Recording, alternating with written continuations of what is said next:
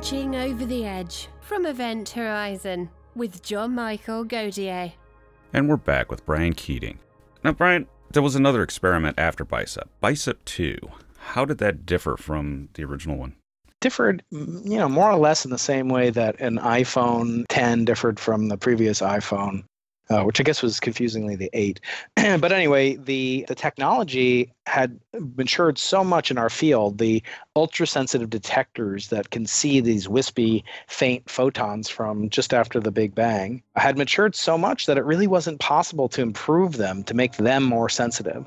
So just like your iPhone camera, it really comes down to improvements in the number of pixels, say, in the camera, not necessarily how sensitive or what the properties of the individual pixels are. So we went from 49 pixels in BICEP 1, or what we just called BICEP at the time, to 256 pixels in BICEP 2, and they were of a different character, but they were basically just as sensitive as the original 49 pixels in BICEP 1. And so the main innovation was this increase by a factor of 5, and but everything else was really common between the two. It used the same telescope design, which is just the simplest telescope that humanly exists, which is a pair of lenses separated by a certain distance, appropriate to focus microwave light, in this case, onto not your retinas, as you do with an ordinary optical telescope with glass lenses. These used, polymer lenses and focused microwaves onto detectors made of what are called superconductors. And these superconductors, if you've ever had a discussion of these on your show, they're quite fascinating. They have absolutely zero resistance to the flow of electricity. They dissipate no energy when they're cooled down to what's known as their transition temperature. These are magical kind of properties of matter that only a certain few compounds actually exhibit. It was discovered over 100 years ago, this phenomenon. Anyway, when you connect a detector like this, made of a superconductor that has zero resistance when it's cooled below a certain temperature, in our case, we cooled the detectors to about 0.25 Kelvin. So this is minus 454 degrees Fahrenheit, just a whisker above absolute zero, literally a quarter of a degree Kelvin above zero, absolute zero.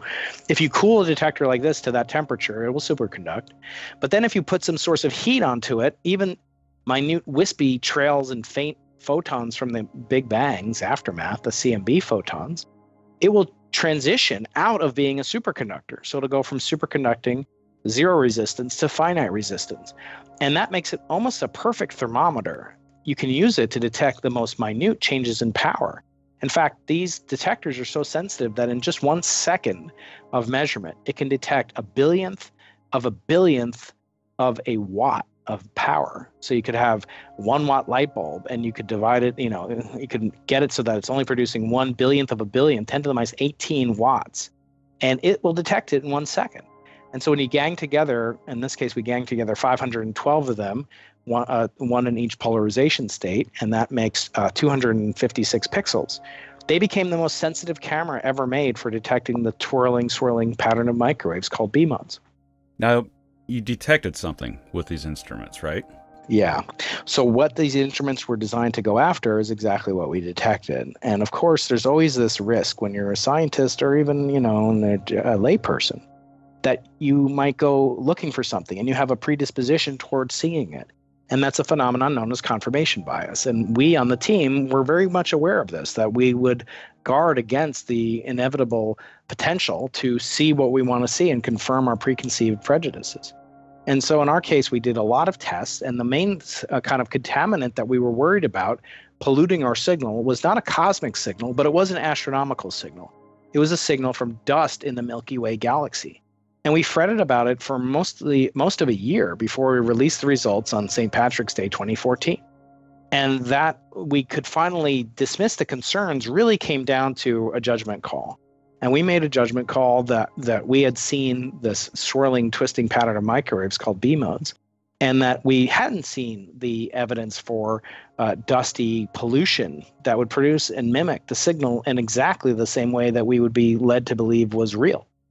And in the end, we knew that we didn't have enough data at enough different what are called microwave frequencies to resolve the combined effect of dust plus the cosmic signals. So we knew we could potentially be measuring both. And then to get rid of the dust signal that we didn't care as much about, we went to our collaborator slash competitor, a €1 billion satellite called Planck. And the Planck satellite had been orbiting for the same amount of years as we had been observing from the South Pole from, and except they had detectors at more than one frequency, and they could potentially see the dust. And so we went to them and said, please give us your data. And they said no, and they refused to share it with us. And I, for one, thought, well, the reason they're refusing to share it with us is because they saw the signal that we're trying to see, and they don't want to help us out because they want to scoop us and win their own Nobel Prize. And it wasn't until really only about 6 months ago, so this is almost 5 years after the discovery and announcement that later we had to recant. This was shown that they never had even close to the sensitivity that we had. So it was kind of like a battle, with a phantom enemy, that they really didn't have the data. And we kind of, at least I did, confused ourselves into believing that they did. And that may have had an impact, at least on my thoughts, about why we needed to publish lest we perish, so to speak, in the hunt for the Nobel Prize. And again, in my opinion, this is not necessarily reflective of everyone on the team. With the Nobel Prize, I mean, it's hard to find a bigger accolade even beyond science. Yeah, that's right. That's the one thing. But it has a lot of problems because you can only give so many out, and there's a process. Yep. So in striving for the Nobel Prize, you essentially release the data too early without being able to completely eliminate the possibility that it might have been dust. What is it about the Nobel Prize that is so alluring to you? What drove you for it? Well, for me, it was, and again, I'm only speaking for myself, but for me, it was a desire really to prove myself, not only to myself, but also to my father, who had been a great scientist earlier in his career. And it was rather stingy, with his credit towards me in some sense. And so I had constantly as a kid tried to strive and get his attention. And I knew there was one thing he didn't win as a mathematician and kind of theoretical physicist. He never won the Nobel Prize. And I knew I could unequivocally be ranked in some sense in this way that sometimes fathers and sons compete with one another.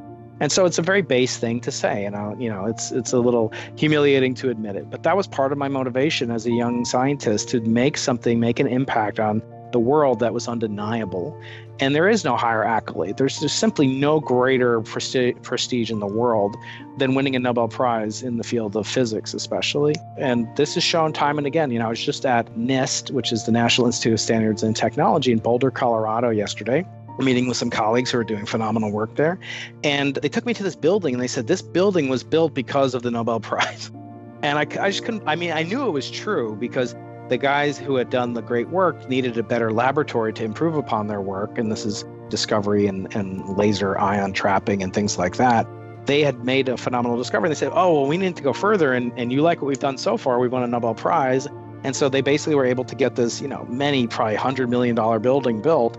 And it's deservedly so. But there's simply just really revealed to me that there's no greater power in science. It literally determines the roofs over scientists' heads. It determines how much you get paid. It determines if you're going to get tenure or not. It determines, all sorts of incredibly important things. Now, admittedly, it's just scientists who really suffer from this.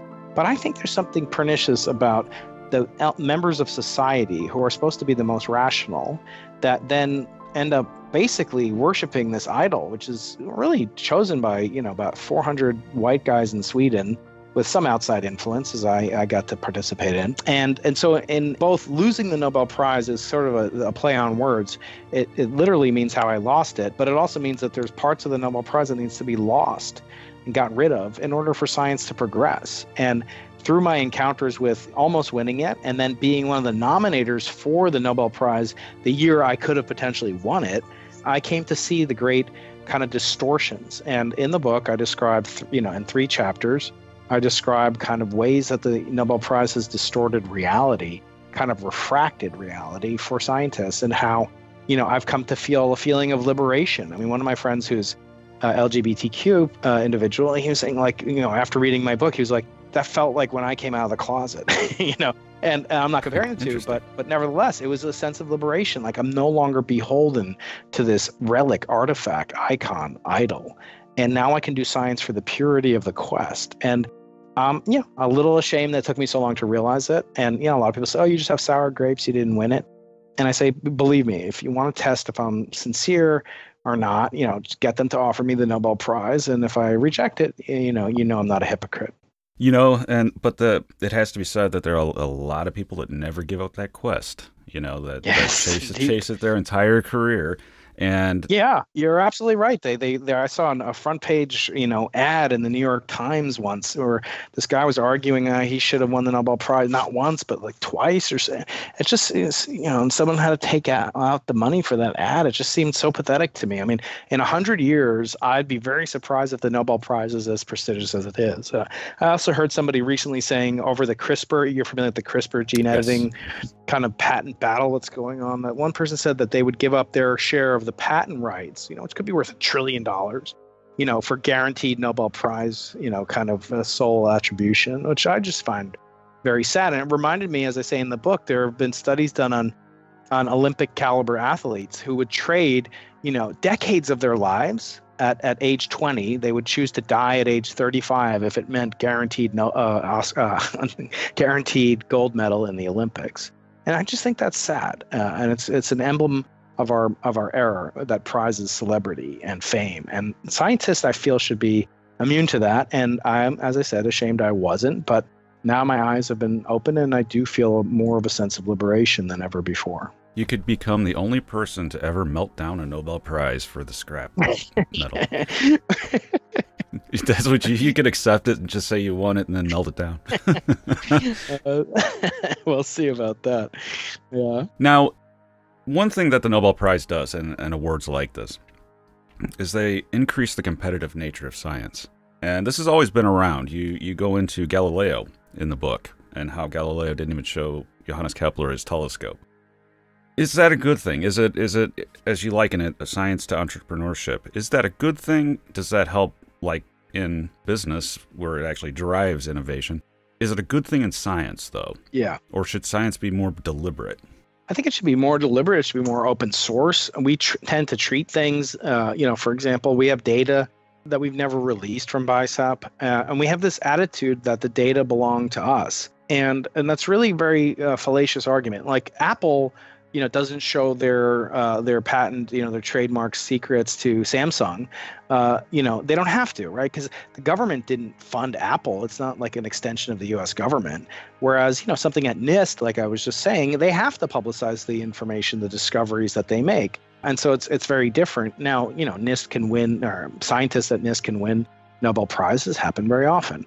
But it's a little bit different in the world of, say, cosmology, et cetera. We do tend to treat these data as if they belong to us. And that, I think, is fostered by a sense of fear of competition, fear of missing out, fear of being wrong. And it is a form of bias, which I don't think has a place in publicly funded science. And even in privately, so now I'm the principal investigator of a very large collaboration. It's entirely privately funded by the Simons Foundation. It's called the Simons Observatory, and they have asked us to, do everything in our power to make our data public. And it costs a lot of money for us to do that. It takes a lot of time. And we don't have any formal obligation to do that, but we're going to do it because it's the right thing to do. Science, the data, the universe belongs to all of us, not just, very cloistered few who might or may not want to use this to advance different aspects of our own careers. So we seem to be very far from the territory that Alfred Nobel originally envisioned with his award. How do we get back to that, the original intent of the prize? Yeah, I think the original intent of the prize was pure, and except it was really to give it to sort of the lone genius of not really just of science, of what we could nowadays call, pure or fundamental science, but it was really more for inventions. He wanted to encourage inventions, and also perhaps to kind of solidify the science, that wasn't fully settled at the time. There were no journals like we really have nowadays. There were maybe one or two. Nature was probably around back then, I think it was. But that was it. Now we've got literally thousands of different journals, and so different reports will be scrutinized and critiqued. But the question that we have is whether or not our process of incentivization of science is a good thing. Should science not be its own reward? And it's hard to argue with the Nobel Prize as like the only way that scientists achieve fame, say, or unless they write some huge book or become celebrities like Neil deGrasse Tyson. But other than that, very few people know anything about science at all. So I don't come to crucify Alfred Nobel, but I do feel like this notion of prizes going to single individuals is really outdated, and it's not reflective of how science is done. And so in the book, I talk about ways the prize could be reformed and made more in concert, not really with what Alfred Nobel wanted. They've strayed really far away from what he wanted, but use the Nobel name to reflect how science is actually done nowadays. And it's much more collaborative. It's international. It's interdisciplinary in a way that he could never have envisioned, just as someday we would find it hard to imagine a computer could win the Nobel Prize someday in physics, but it could theoretically happen depending on how science is actually done 50, 100 years from now. That was a bit of material that went over the edge. A bonus clip from a full episode of Event Horizon. New episodes every Thursday, so do be sure to hit subscribe. The full episode should be on your screen right about now.